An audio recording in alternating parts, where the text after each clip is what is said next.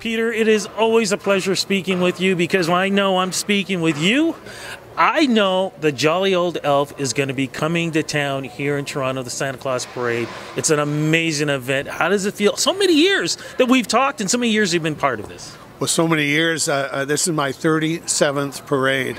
And Rudy, we were talking earlier, there's just a hint of snow in the air, and that means it's time to announce that Santa's coming to town, and he's coming to town on Sunday, November the 17th, with all the magic, all the floats, and all the fun. What is it like to go through year after year in setting this up?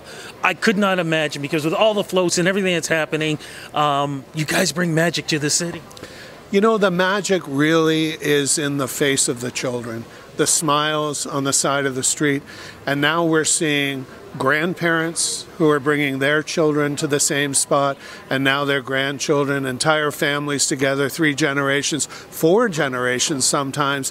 That's the magic of the Santa Claus Parade.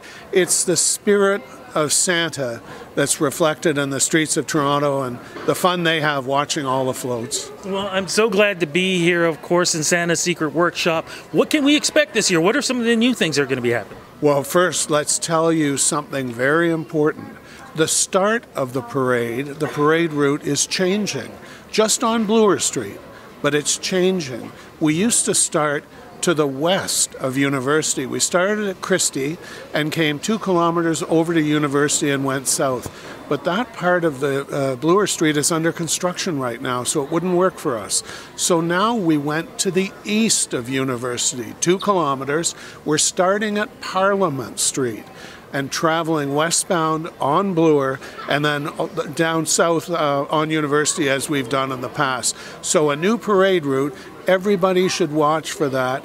Look at thesantaclausparade.com on our website. You'll find all the details. How many floats are we going to have this year? And do you even have any idea how many of Santa's little helpers are going to be helping out this year? Well, I do, of course, because we plan for the whole year. There are about 1,250 young people and parents who are marching in the parade this year.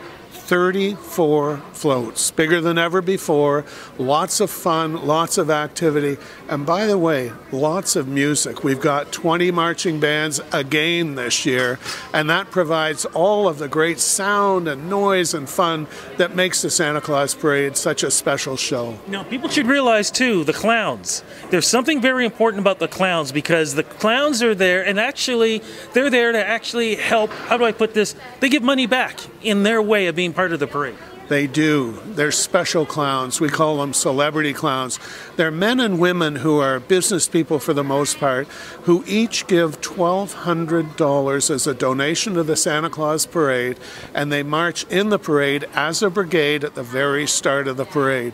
Celebrity clowns, and they lead off the parade. So a lot of fun, a lot of, 150 probably, lots of clowns, lots of fun. Of course, Santa and Mrs. Claus is going to be there. Santa and Mrs. Claus will be here. Do you know, Mrs. Claus, this is her 9th year that she's come to the Santa Claus Parade. It all started when Mrs. Claus, on the day of the media event 9 years ago, she said to Santa, "You don't take me anywhere." And he said, "All right, get in the sleigh, let's go." And down they came, and she now has a prominent place in the parade. Her float is the float before Santa, of course, and they'll both be here. They'll both be here today. I've already talked to Santa. He's coming down to the media reception, but both will be here today for lots of excitement. Okay, and one other thing people should realize, too, bring your letters for Santa to the Santa Claus Parade. It can get to Santa immediately. You know, we're so appreciative. Canada Post every year sends as volunteers, their letter carriers come out and collect the letters for Santa. Of course, it's Santa Claus, North Pole, and the postal code is HO. So bring your letters, we'll pick them up, we'll send them to Santa, and that will be the start of the Christmas season for all the young people. Of course, one more time, where do you go for the website to get all our information for Santa Claus? Go to the SantaClausParade.com. You'll find everything, including the map that shows you the new route just at the start, only on Bloor Street, but good to look at, and some helpful hints for what you want to do, dress warmly on Parade Day. And we'll see you all there. Merry Christmas, my friend. And Merry Christmas to you. Thank you.